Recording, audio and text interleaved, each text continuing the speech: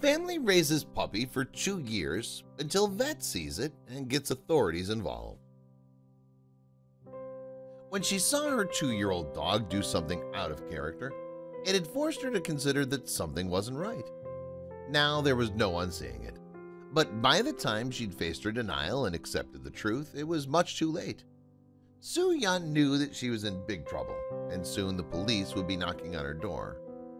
Su Yan thought she knew what she was getting herself into. She'd done the research, read the reviews, and familiarized herself with hypoallergenic dog breeds. She had decided on a Zolia Cutzitli, a hairless dog from Mexico. She thought they were ready for the commitment, but as he began to outgrow his bed and collar and lead, she began to worry. Then the unimaginable happened. It all began innocently enough. Su Yan lived in Kunming City, China, with her 2 young children and her husband.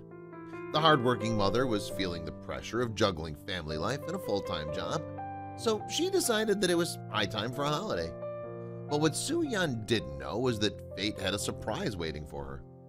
With bags packed and ready for their eagerly awaited Asian trip, the Yuns embarked on a vacation that would change their lives. A few days after their arrival, the family was just beginning to get into holiday mode when they came across a litter of Zoloitzkutli puppies for sale. They had expected to find what they were looking for here of all places.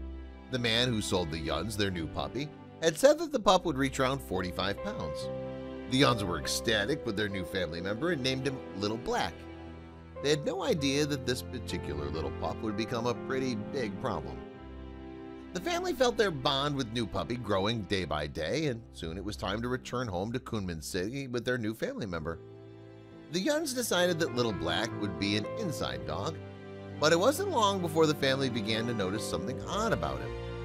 The only foods he would eat were noodles and fruit, but being new to dog ownership, Su Yan didn't think much of it and chalked it down to him being fussy. Every day, Little Black would devour an entire box of mixed fruits and 2 buckets of noodles. And even more surprisingly, he'd grown a full coat of hair. Su Yan was beginning to feel like she'd been lied to by the pup seller. But by then, it didn't matter. The family had grown very attached to Little Black, but at 2 years old, he weighed 150 pounds. Then one day, Su Yan saw Little Black do something in the kitchen that raised all the red flags. Su Yan walked in to see Little Black standing on his hind legs. Su had seen other dogs stand up like a human while doing tricks or begging for food, but this was different.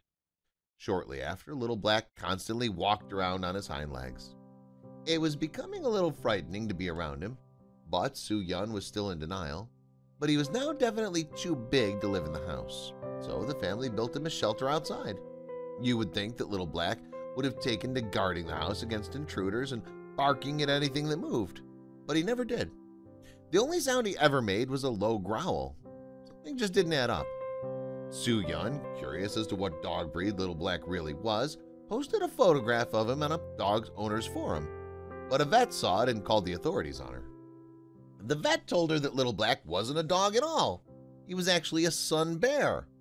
Then he explained to her that laws in China prohibit owning a bear of any kind, and it's an offense punishable by jail.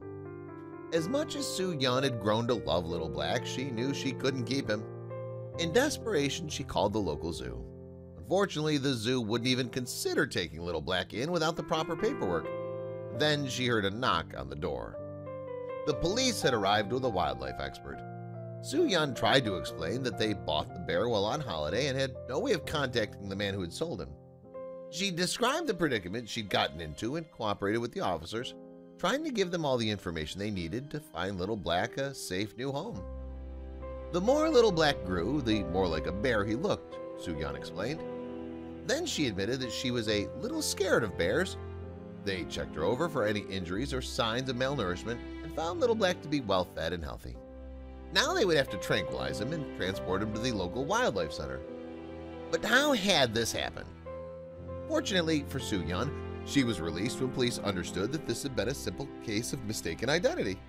Sun bears are hairless when they're cubs, so it wasn't hard for someone to mistake a hairless bear cub for a hairless puppy. Soon after the story made headlines, people began to share their own stories about adopting domestic animals, only to find out that sometime later that they were another animal entirely. National Geographic stated that this is not the only case and that it happens a lot more often than you think.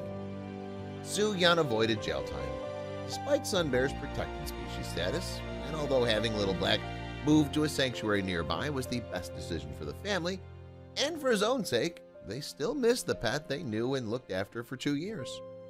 The good news is that the story has a happy ending. Little Black will continue to live out his days on the reserve and is in good hands.